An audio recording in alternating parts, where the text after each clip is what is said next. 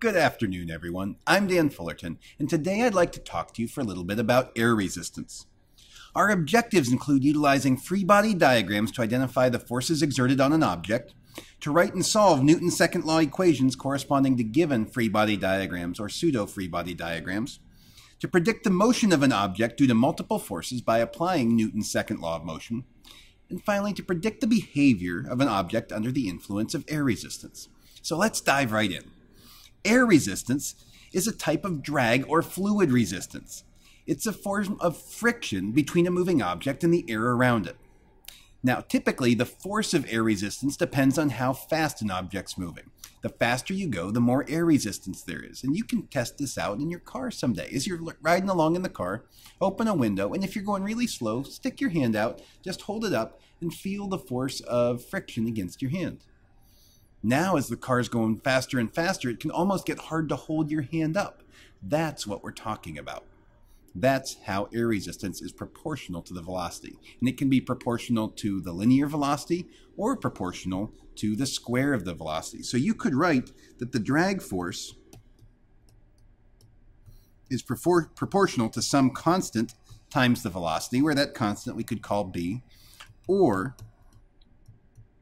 oftentimes it's proportional to some constant times the square of the velocity. And usually it's not even that simple. Sometimes it's a combination of these things, but that's a good way to start to model it. So, let's talk a little bit about terminal velocity. An object falling through the atmosphere accelerates until it reaches some maximum vertical velocity, a point where the drag force up matches the gravitational force pulling it down. At that point, it's not accelerating anymore. That's known as terminal velocity, which will represent v sub with a sub t, v sub t. The object falls at a constant velocity because all the forces are balanced. It's in dynamic equilibrium. It's moving at a constant velocity, no acceleration. Net force is zero.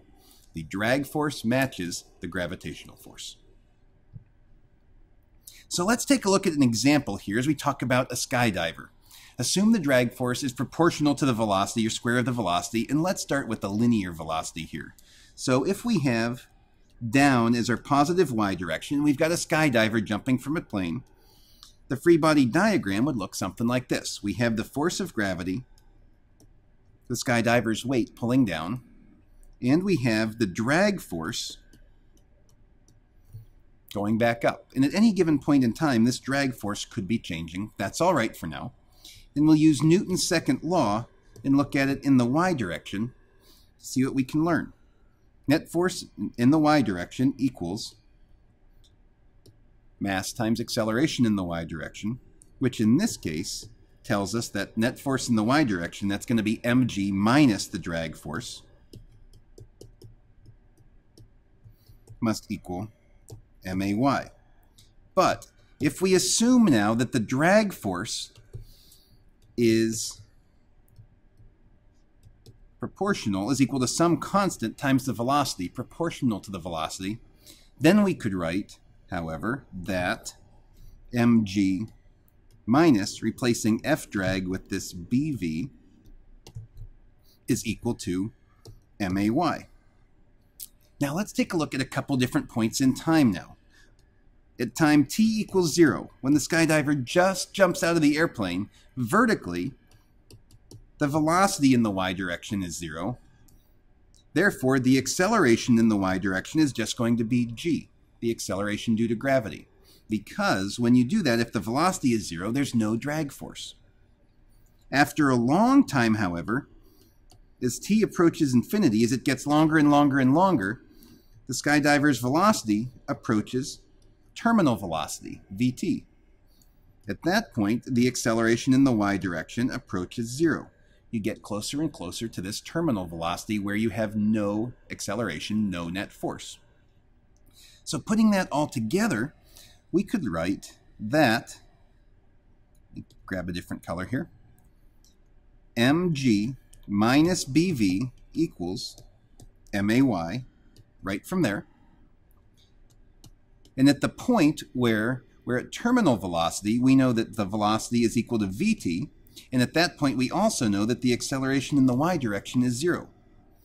So we could then write that Vt, mg minus bv, if v is Vt, mg minus bvt equals 0, or rearranging that, Vt equals mg over b. We now have an equation for the terminal velocity. What would this look like if we wanted to graph it? Well, if we started off with an acceleration time graph, initially when the skydiver first jumps out of the airplane, the acceleration is just going to be g, the acceleration due to gravity. And as time elapses, that's going to get closer and closer to 0, so we'll have a graph with something close to that sort of shape. All right, we accelerate. Acceleration begins at g, and over time it declines to 0 as you reach terminal velocity. So what would the Vt graph look like? Well, vertically, when the skydiver first jumps out of the plane, and let's make note that this is the y velocity, the y component of velocity, initially, that's 0, same as if you had dropped something from a bridge vertically, and over time that gets closer and closer to the asymptote Vt.